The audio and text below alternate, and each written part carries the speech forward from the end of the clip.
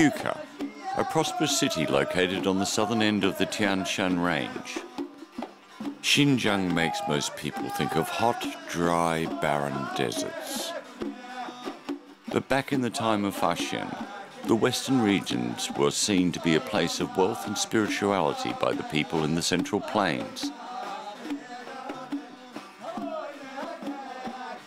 A feeling Quka still arouses in many today.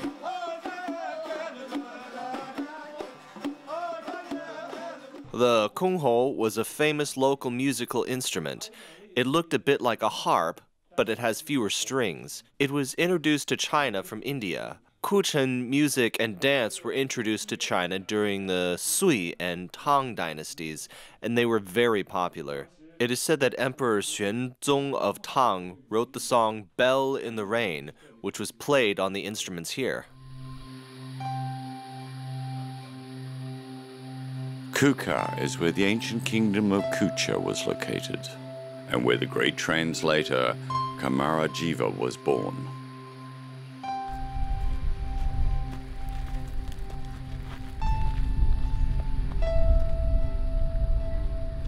The same year Faxian set out on his quest, Kamarajiva travelled in the opposite direction, heading for Chang'an, invited by the Emperor Yao Xing to teach and translate Buddhist sutras.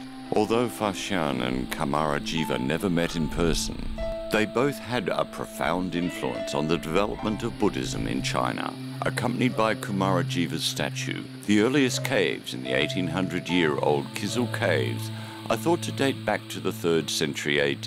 It was the first record in historical documents in the Han Dynasty. 300 years earlier than the Dunhuang Caves.